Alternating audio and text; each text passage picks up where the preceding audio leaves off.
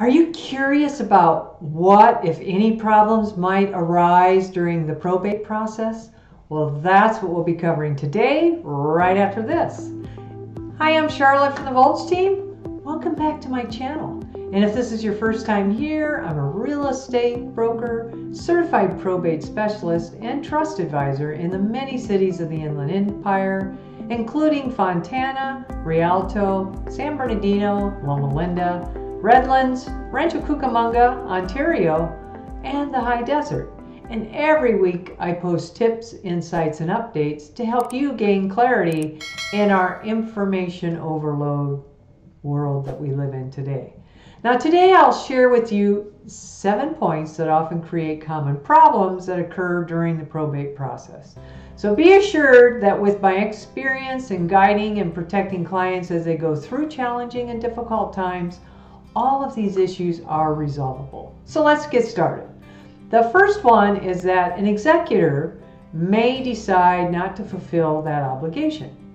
Some people may not have updated their will for years, so when they finally pass and you are named as executor, it might come as a surprise, maybe even a shock.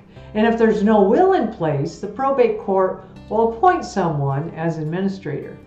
Fulfilling the duties of an executor or an administrator is a time-consuming endeavor, and that can take sometimes years to be finished. If you do not want to be the executor of the will for any number of reasons, there is a way to renounce the position and pass it on to somebody else. Number 2, the will may be contested. There are a number of reasons why a will may be legally contested during the probate process. Some of the most common are grounds for challenging because of questions about the mental state of the will maker, or claims of undue influence by someone into the will maker, or suspected fraud or forgery, maybe improper preparation or execution. The third issue could be probate assets not found. And commonly misappropriated assets include jewelry, artwork, valuables, photos, keepsakes, heirlooms, furniture, small appliances.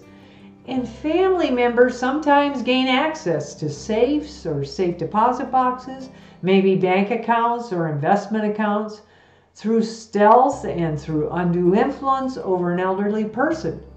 We have seen cases in which relatives brazenly transferred vehicle titles, real estate deeds, or business assets to themselves. The best policy is to secure the house and the estate as soon as you assume the mantle as the executor or representative. Now, this may involve moving portable items to a safe location or changing the locks. And it's also a good idea to take photos or a video of the content of the home. This not only preserves the estate, but it protects you from allegations if assets do go missing. The fourth item is the property may be in another state. Owning property in different states may create a complication from the various state laws that affect the ownership and then how it exists in an estate. The different factors could affect how the property passes to a spouse or to the heirs. Some elements of these complications exist in real estate taxes, insurance policies, business process, and how the estate will pass down to each person. There are some important matters the estate owner must know before he or she dies when owning the property in multiple states. He or she should also hire an estate planning attorney. They can provide for the future of them in passing on the estate. Number 5 is court delays. COVID has delayed court cases immensely, and court case overload will also delay. Number 6 is creditors. As you wait for the court to decide regarding the probate of the last will and testament, or the administration of a living trust or probate, there is no need to stress about handling creditors that are asking for payments. In dealing with creditors, that are looking for their payments, you need to first make them aware that the party they seek is deceased. Tell them that all the payments are on hold, all calls should be halted, as you do not have the ability to make any payment arrangements until the court makes their ruling. Now, creditors can submit formal and informal claims. The personal representative or executor of the will has the authority to pay these debts using estate assets. Although creditors only have a specific amount of time to submit a claim, then with the probate court, it varies from state to state. So if the estate does not have a lot of liquid assets, the personal representative may have to sell other assets to raise the money for these bills. Hey, quick before we get into the seventh problem that may arise, I just want to say thanks to those of you who have already subscribed to the channel. I'm truly grateful you are part of my community.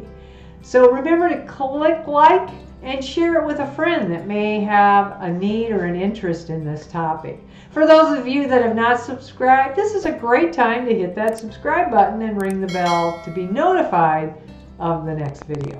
Now, number 7 on the things that could go wrong in the probate process is renters or family members refusing to leave the property. If the person is residing in the home pursuant to a valid lease agreement, then you must abide by the terms of that lease. Otherwise, if the home is part of the estate, the executor has the authority to determine who may reside in the home. If the home is part of the trust estate, then the trustee has the legal authority to determine who may reside in the home. It's important to note that if the executor or the trustee or the administrator does authorize someone to live in the estate home, even if it's a family member, the family member should pay fair market rent to the estate unless all beneficiaries of the estate agree otherwise. If the person is residing in the home without the proper authority of either the executor, the trustee, or the administrator, then they can be evicted using the same process by which a landlord might evict a squatting tenant. The eviction process is handled through a different division of the court, however, from the division that's handling the estate proceeding. Thanks for watching. See you next time.